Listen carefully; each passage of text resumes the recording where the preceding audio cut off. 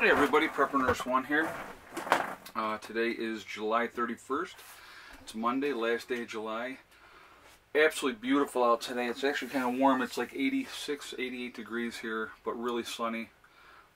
Kicking butt on power today, which is a good thing. So, started out, did a video, and I said I'm going to be doing Medical Mondays. So I'm going to start that today, right now.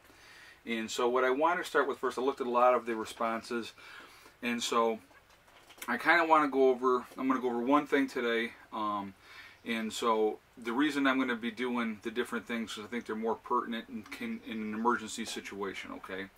So the first thing that we're going to go over here, and I wrote down a bunch of notes, okay? We're going to go over hypothermia, okay? Obviously hypothermia is a life-threatening condition that may lead to death. So obviously that's... you know, it's something that's really important. There's a big difference between obviously hyper and hypo. Hypothermia is dealing with a cold, okay? So it's a deep core temperature below 95 degrees. So basically your core temperature is lower than 95 degrees. Then once you're at that point, then you're going to have hypothermia, okay? So it's 35 Celsius. It's below 35 Celsius. So I would make sure for my European viewers, because it's like we always use Fahrenheit here in the States, and I know everybody else in the world uses Celsius. All right, a normal body temperature is 97.7 to 99.5 degrees Fahrenheit, or 36.5 to 37.5 degrees Celsius. That's a normal body temperature. So once you get below that 95, then you're going to be dealing with hypothermia, okay? Your body's going to adjust depending on the weather conditions, you know. So that's your body's going to fluctuate temperatures all the time. Let's see. And basically, when you're into hypothermia, what the body's doing, it is making sure it's working to keep your core temperature at the normal range, because that's vital to survival. You got to have those core temperatures working, okay. Let's see. So what we're going to talk about too is a couple of the symptoms when people have hypothermia, or hypothermia, I'm sorry.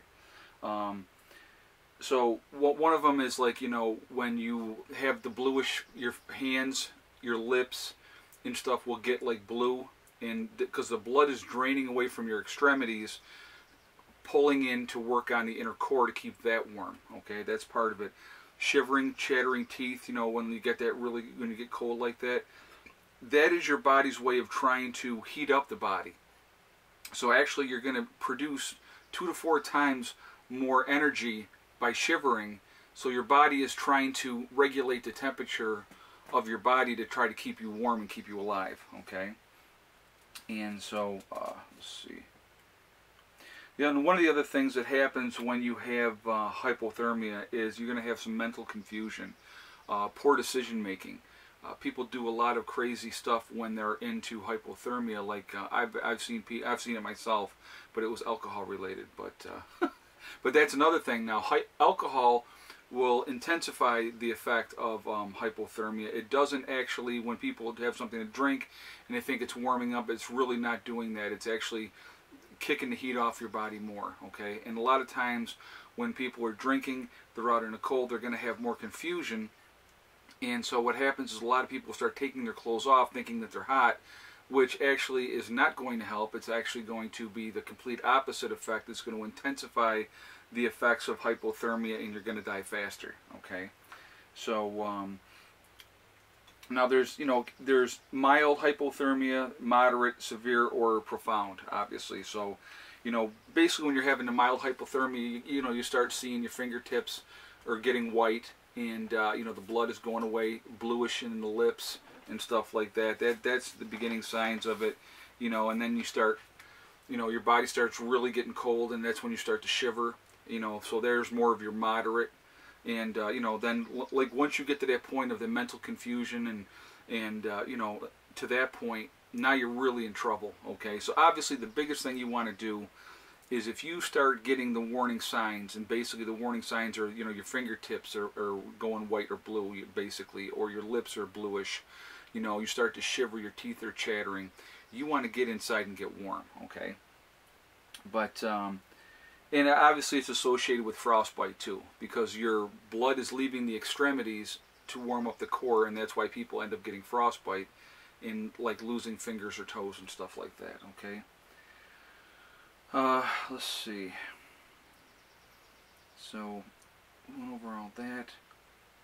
Okay, so basically once you start going through those different things of hypothermia, you know, like the bluing of the lips, the blood leaving your fingertips like look like they're white, and your toes, your extremities, that is going towards the core, the shivering, the mental confusion. What that eventually leads to is you I could speak, you slowly lapse into a state of unconsciousness, and then you die. I mean, it's just, you know, then you're not cold anymore. You know, you get to that point where you're not cold anymore, and that's when you are in serious, serious trouble, okay?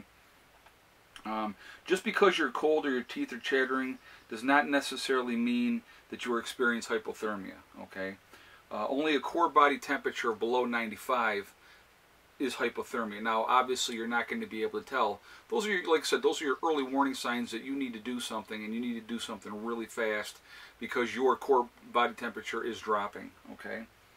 So let's talk about some of the stuff that's going to cause hypothermia. We're going to talk about, you know, basically your exposure to very low temperatures. Alcohol use during exposure to low temperatures. Again, we talked about that a little bit. Poor clothing, not having enough clothing on, not layered up in, you know, dressing for the weather conditions. Trauma.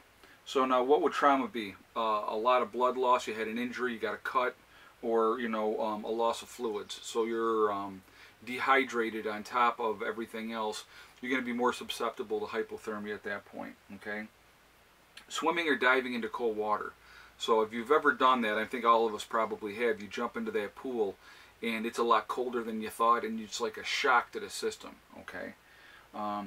Now, heat loss through the head, that's where you're going to lose your most heat out of your body, is through your head. Now, as a bald guy who hardly ever wears a hat, even in the wintertime, the heat definitely leaves your head first, okay? And you're going to experience more heat loss in the water, than you are on land. For whatever reason, if you are in that cold water, it just sucks that heat out of you that much faster than actually just being on land and being cold that way. Okay, so so who is more susceptible to hypothermia? Your elderly people are definitely going to be more susceptible to hypothermia, okay? They're more fragile, they have a lower body fat concentrate, and, you know, and, let's see. And it's like they have a history of generally have a history of more cardiac problems. So that's going to lead to it too. So you're basically talking, your old people are going to have those issues because of the fact that, you know, they're frail, obviously. Generally, they don't have a lot of body mass or fat on their body anymore. So that makes a big difference, and obviously heart issues. Now, another group of people that's more susceptible to hypothermia are small kids. Small kids have a big head in a small body, and where did we say we lose most of our body heat? It's through our head. So, you know, that's going to be a big thing. So when your kids are going outside, you make sure they're covering up their head. I mean, that's really, really important. Make sure they have a, you know, a nice yarn hat on or whatever if it's wintertime. All right, again, we talked about if people are confused, once they get to that state of confusion, a lot of times they'll start to remove their clothing. Again, it's real dangerous because that's a really bad sign. And when I said I had a buddy of mine do that, alcohol related, we were out, it was wintertime, you know, we were bundled up because of that, and we were drinking, and he didn't have a really good tolerance for alcohol, and he started acting all foolish and stupid and started stripping off his clothes, and it's like, you know, we had to get control of him because, you know, obviously we didn't want him to die, so that was bad. Let's see. So, okay, so you know, for treating hypothermia, now, there's a lot of different ways medically that they treat hypothermia. So basically, I'm just going to go over, obviously we may not be able to get to medical treatment, okay? So if we're out in, it's a disaster time of period, somebody has hypothermia, biggest thing to do, if their clothes are wet, get them out of their wet clothes. That's number one, okay?